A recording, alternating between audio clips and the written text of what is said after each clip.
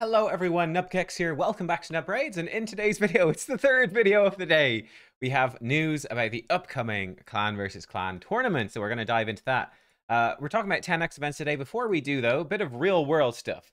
So I was actually reached out by one of the members of our community that he is doing a fundraiser for himself. So this is anonymous. That's his in-game name, or Anthony is his real name. So he just sent me this. It's on GoFundMe. And he's raising money for motor neurons disease, same disease that Stephen Hawking's had. He has it as well. So yeah, it's just about looking to save up money to help pay for some of the bills and some of the debts that has accrued due to the medical expenses for that. So look, I invite you guys. I'll link it in the description. You can go and look at it. I have donated myself. So yeah, I just invite you guys to go and look at that and to consider donating, right? Instead of buying some shard packs, consider donating to that. Or again, there's plenty of people out there as well that need your donations. So yeah, but again, he's a member of the raid community, so it's something that's well worth looking into. Right, let's dive into then the 10x event for today. Ooh, my, or not for today, but for tomorrow and the next day. Also worth noting, I usually stream whenever Clan v Clan starts off. So for example, right now, usually 19 hours and 43 minutes from now, my stream would be kicking off here on YouTube. Not going to be happening tomorrow. I'm going to the vet with my puppy. So yeah, our puppy needs medical treatment as well. I don't have a GoFundMe though, but not this time. But no, going to the puppy at the vet. She's got some pretty serious stuff wrong with her. So yeah, won't be here for that. But anyway, look, be back. Might do a stream maybe on Tuesday evening or Wednesday. I'm not really sure. We'll play it by ear. We'll see. So back to the actual business at hand. Tuesday, the 9th of May, that is tomorrow. 10x event from Ancients and Sacreds, and it is going to be none other than Harima. Ooh. This is a big one. Harima is, in my opinion, a 5 out of 5 in both arena offense and defense. Just an absolutely insane champion. In my opinion, the best defensive nuker in the game, including all of them. She is literally the best. And she is top 3 at least for live arena. There's also Rotos and there's Taras up there as well. She beats Rotos pretty hard. Hard counters him, I would say, in fact. Taras is a bit more of a close battle, but she's insane. Why is she so good? Part of it, or a big part of it, is this passive, Demon Slayer. Enemy ignore defense effects are decreased by 50%. This really neuters a lot of the top nukers, right? So Rotus's big nuke is a block ignore defense nuke. She really weakens that. Jorgid, Baron, everyone, the new fusion, Jetney, she's going to weaken her as well. Weakens so many of these nukers. Savage set weakens it all, which is huge. Enemies from Demon Spawn cannot inflict critical hits on this champion, and she cannot land weak hits on enemies or champions from the Demon Spawn faction. This makes her way stronger against Duchess, so she can still fight against Duchess, and makes her very resilient to things like Candrafon, to Mortu Macab. She really neuters Mortu Macab as well. So yeah, she's just insane because of that reason. Demon Spawn are so strong. Her skill set's pretty good then. Her A1 is a chance for decreased attack. I can put decreased attack on other enemies if it crits. You're not really going to build her with accuracy, and this isn't going to be such a huge deal. Her A2 is insane. 3-turn cooldown, triple hitter. Each hit decreasing the target's defense by 5%, which stacks up to 30%, and increasing her defense by 5%, stacking up to 100%.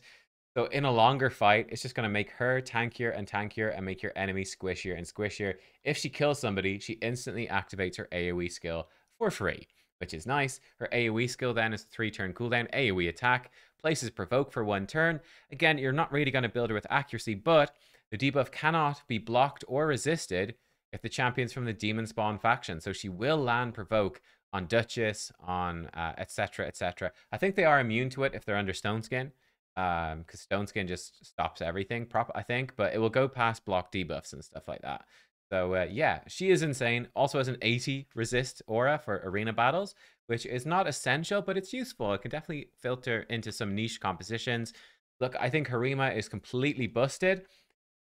I mean, really, she should probably be nerfed. I don't know, man. People really don't like nerfs. Let's say even if she's not nerfed, even if nothing ever changes, and let's say more power creep happens in the game, and a year from now there are just better and stronger champions, I still feel like she's still going to be relevant because of this passive. She will still be relevant. She'll still be insane. Yeah, Harima's just nuts, right? I think if you are close to your Ancient Mercy, if you're into your Sacred Mercy, and you've got some shards to spare, it could absolutely be worth pulling for her in a 10x. Bearing in mind, though, your chance is still very, very small, but it could be worth the dice roll if you're close to your Mercy timer, right? So what I mean by that is if you're like, if I pull like 5 Sacreds and I get a Legendary, right, from my Mercy timer, you've calculated it up and you're very, very likely. If you're within like, I don't know, 50 Ancient Shards of maxing this out and getting a Legendary, I'd say it's probably totally worth it for the shot to get the best defensive nuker in the game. On Wednesday, May the 10th, we're going to have a 10x for Krisk. It's for Krisk. Everybody loves Krisk. So we're gonna run out of top tier Void Legendaries that have been in a 10x event in the last like 2 weeks. We're gonna run out, guys. So here's another one. Another one to add to the list. A bit of a different flavor. We've mostly had arena focused champions in 10x events from Voids over the last while. Krisk is really not an arena focused champion. He's not bad. Again, early, mid game, even into some of the late game, but he does fall off after that. He's still decent though. He's still decent. He's mostly, I'd say, a Hydra champion. He's really good against Demon Lord clan boss as well. Brilliant for a lot of Doom Tower bosses too. Just a great sort of progression champion.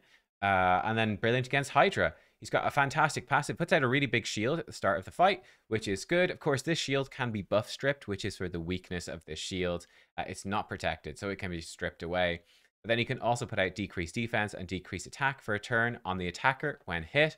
One interesting thing about this is in Hydra, let's say the Head of Wrath does an AoE attack. If Krisk is, let's say he's second in my team order, let's say Duchess is first place, Krisk is second. That's a very classic combo.